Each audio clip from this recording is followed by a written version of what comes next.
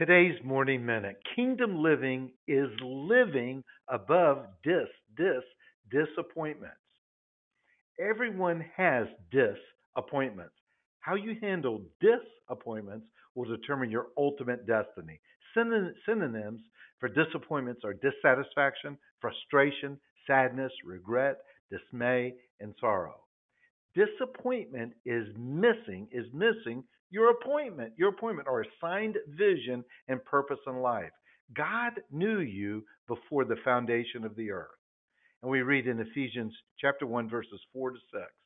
And he chose us to be his very own, joining us to himself even before he laid the foundation of the universe.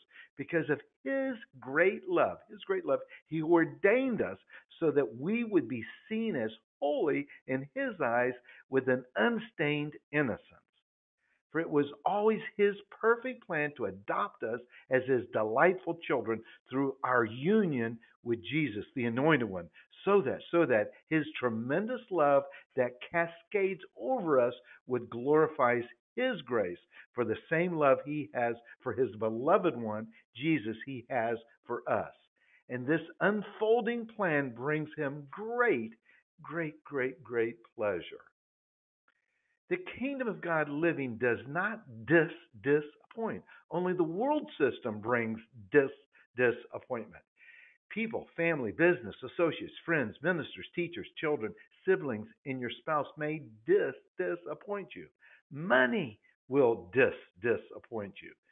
Success in this world will disappoint you. Yet God's hope will not disappoint you. If you keep rehearsing your disappointments in your mind, they can become a demonic stronghold. You become subject to the negative thinking and totally miss the mark of God's will for your life. You focus on the mistake more than your identity in Christ Jesus. You can allow these disappointments to define your identity versus kingdom living. We read in Romans 5, verse 5 in the Passion Translation. And this hope is not disappointing fantasy because we can now experience the endless love of God cascading in our hearts through the Holy Spirit who lives in us.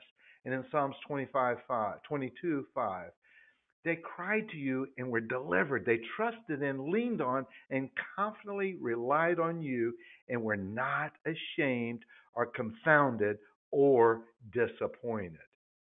And we read in Romans 10, verse 11, for the scriptures encourage us with these words: everyone who believes in him will never be disappointed.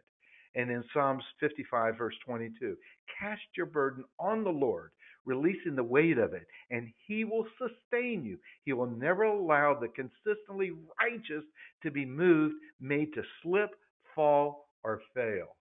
What a great promise. What a great promise from God to cast your disappointments on the Lord. He will never allow the consistently righteous to fall or fail. Kingdom living is living above disappointments.